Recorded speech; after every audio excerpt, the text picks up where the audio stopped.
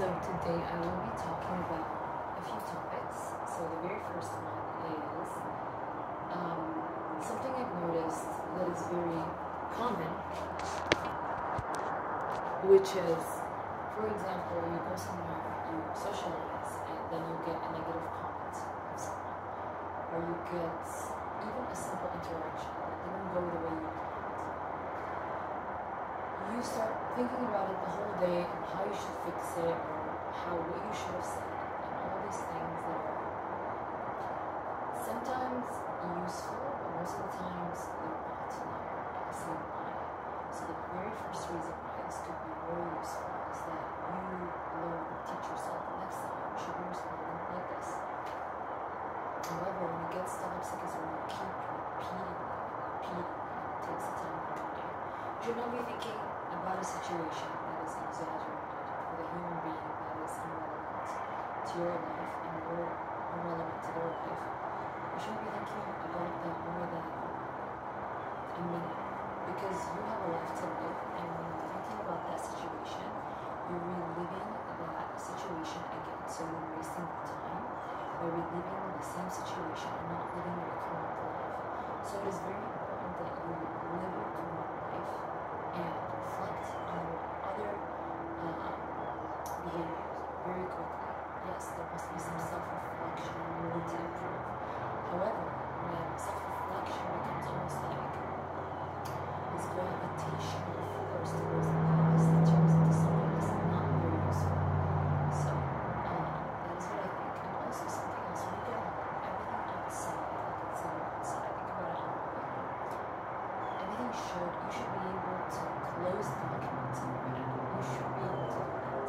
And I think it's very important because you need to live your life at home. You need to live your life with siblings or significant other or whoever that you are living with. It's very important that you know how to close documents so you're not always at work or at home. You become a moving office or you become a moving student all the time. You're thinking about the situation. Life is not meant to be, you don't control other people's behaviors, you control your own behavior. And if you focus on negative behaviors all the time, your day is full of positive people. If you focus only on the bad, you're not going to have a really good day. It's a very good chance that you've gotten an antagonistic comment the same day, like a very good comment, or you get a negative comment, or a conversation that's positive, and you get a very negative conversation. It's just very antagonistic. And when it's very antagonistic, focus on the good.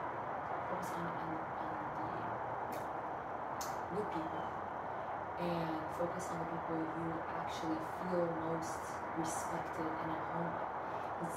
It's very, I think, no matter how I put this, I always go back to one thing, is that no matter what somebody is offering you, no matter what they're offering you, if you don't feel respected or you don't feel good, I'm not saying you don't respect, you will be respected, but you don't feel very good in the situation, exit the situation and don't engage so much. Just exit where you don't feel good. Because if you don't feel good, chances are you've hung on to the negativity that they have against you. Sometimes it can be positive for somebody else. Whoever that somebody else that's involved in a negative group, you don't want to deal with that. Because these groups, they're gossipy groups, very negative groups. These groups, they talk bad about each other. And this is how the group works. They're talking negatively about each other all the time. All the time there's something drama and you get involved in the drama. I'll give an example. So, one time, there's this one girl that I know copies everything I do. Sounds very me, sounds on my side, sounds very stuck up, but that's just the truth.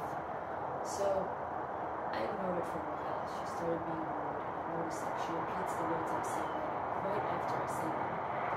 So then after a little bit, that girl, I was standing with like a few girls, and that girl comes and stands right in front of me. I made no comment about this girl, regardless of the comments I gave her.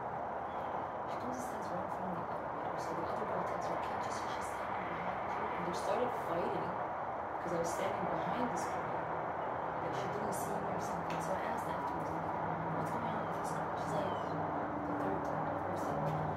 She said, I can't do it because all of a sudden I'm involved in a drama. I didn't even speak about. All of a sudden we were asking for clarification on the situation. Is me being involved. Like, I can't deal with you two beef. I can't.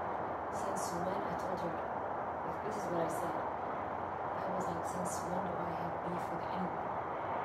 I don't have beef with anyone. Neither does she exist to me. And so, that's what I said. And that's the reality. And thereafter, I kept on going in and out. Every time I go, it just doesn't feel good. It always feels like, they try and make you feel like you're not important around them. And there's not a single, and it's obviously some type of, I feel like a lot of the times women demean each other. Women put each other down because, this concept that somebody must be lower than you. This concept is also present in medical schools. Competition will make the other person down so you can learn. It's just human nature. I believe the biggest insult to humanity is to call someone a human. Honestly, an animal is better than human.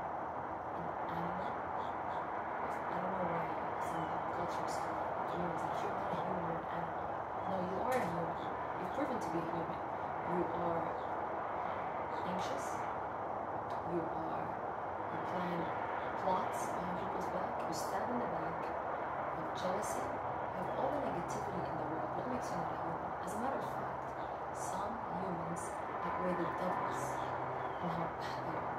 Like, even the devil has a purpose. They don't. They're just out there moving around like insects, just wanting to bother others and stand in their way and leech on. And you must understand that some people are made for that. And you just always want to logicalize your life. They're illogical. There's no way you can have a logical conversation with them. Understand that and move on. You don't need to explain anything. You don't need to explain yourself. You don't need to show them that you're a good person. You don't need to change their vision. You know what? Whoever's like that, just stay with the vision you have. It suits you. That's how you are. That's it.